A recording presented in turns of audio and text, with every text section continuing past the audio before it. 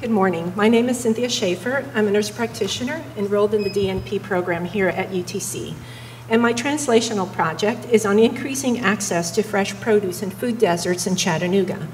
The topic being a quality improvement community health project that seeks to improve nutrition and health in those residents living in food deserts in Chattanooga.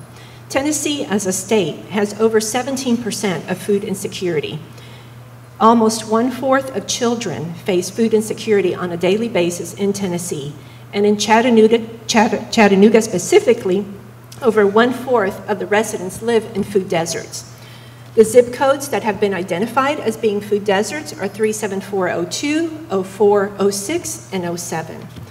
The significance of this problem is that food deserts have been implicated in chronic diseases such as hypertension, hyperlipidemia, depression, obesity, and all this results in increased medical visits.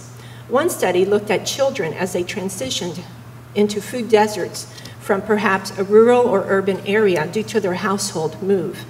And the results were that these children had an increase in BMI scores.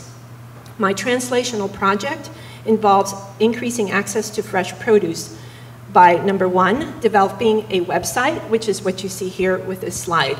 The website allows residents to access where they can find fresh produce close in their vicinity. As well, they have seasonal recipes, nutritional information, and such.